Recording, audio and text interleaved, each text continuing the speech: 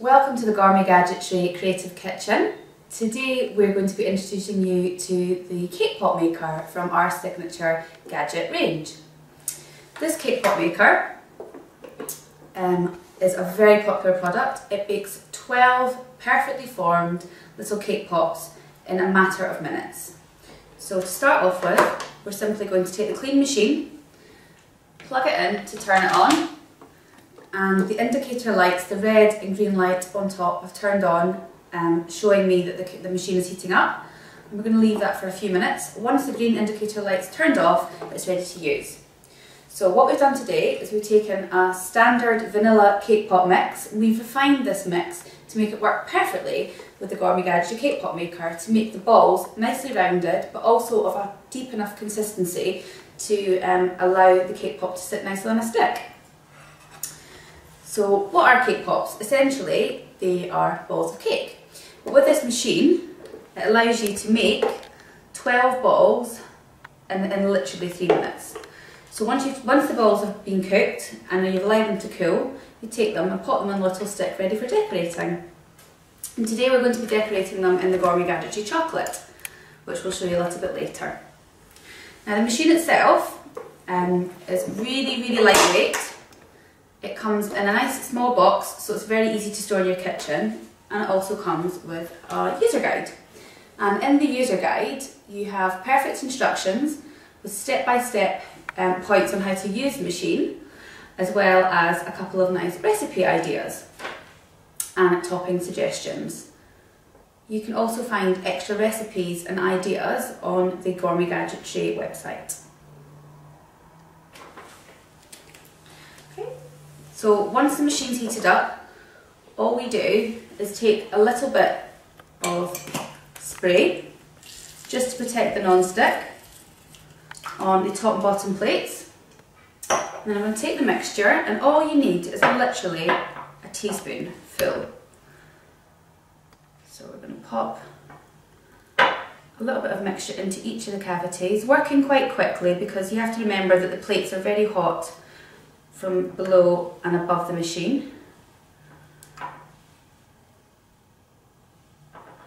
You can use any different flavours. You also get a recipe for chocolate cake pops in the instruction manual. But we've been having fun recently as well with some savoury options such as pizza pops or onion bhajis.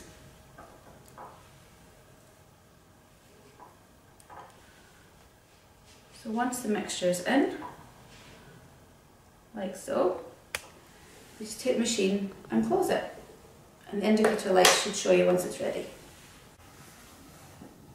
Okay, so we've left the machine for literally between 3 and 4 minutes. You can open the machine at any point to check that your cake pops are cooking. So we've left it for about 4 minutes, and as you can see, the cake pops are done. And what you're left with is 12 perfectly formed little cake pops.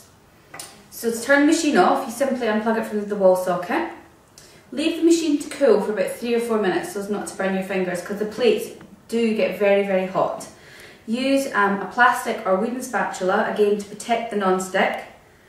The cake pops will literally pop out of the base.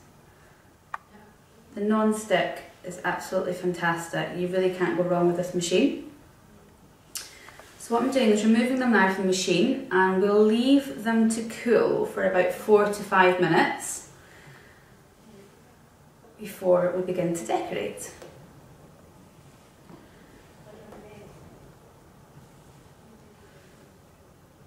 You can, once they're cooled, pop them in the fridge. By doing this, will help them to cool right down so that any topping will stick to them properly. So that's it. As you can see with the machine, you're left with it really clean and ready to use. It's ready for the next batch right now, but once you finish cooking with it, you literally turn it off, give it a wipe down with a soft cloth, and that's it, clean and ready to be packed away.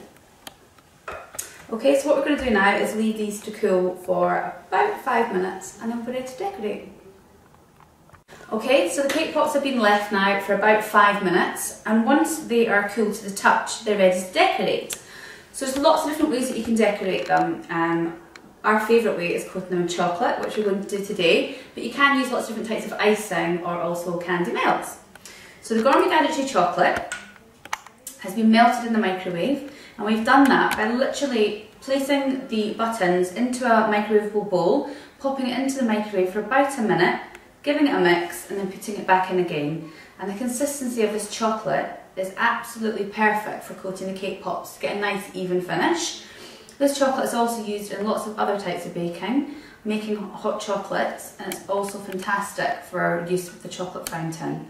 It's a luxury Belgian chocolate, and it's also gluten-free and suitable for vegetarians. So one bag of this size is enough to coat 50 cake pops. So you literally take your cake pop, pop one of the little sticks inside, dip it into the chocolate, making sure you're getting a nice even coating. And you can see there it's coated the cake pop absolutely perfectly. Now we're going to give it a little tap on the side just to get rid of any excess chocolate.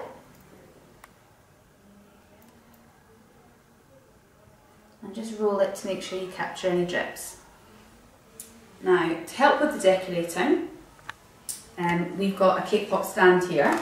If you don't have a stand at home, you can use Oasis from your local florist, or you can also use an upside down melon or pineapple coated with tinfoil. So once you've got rid of all the drips, just take your favourite topping and just swirl your cake pop round, making sure to coat it evenly.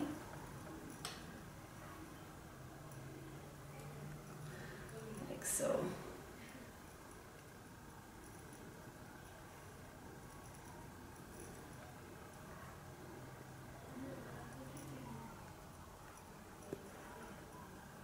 And there you have it, your decorated cake pop.